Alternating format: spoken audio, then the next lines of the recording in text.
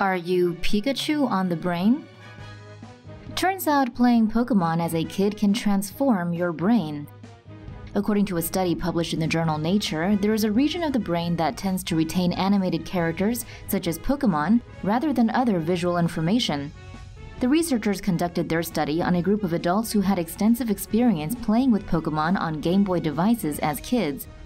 The 11 adults were considered experienced as they had began playing Pokemon between the ages of 5 and 8 and were able to name all 150 characters. According to a Stanford University press release, the participants went through an MRI scanner and were shown images of Pokemon characters while the researchers observed how their brains responded. According to a Penn Today news release, researchers found that the participants' visual cortex, located at the bottom of the temporal lobe, was stimulated by looking at the different animated characters. The images stimulated the same areas of the brain in all study participants. Michael Barnett, a researcher involved with the study, explained that the brain is capable of developing a specialized area for recognizing stimuli, such as Pokemon, due to continued exposure to the animated characters.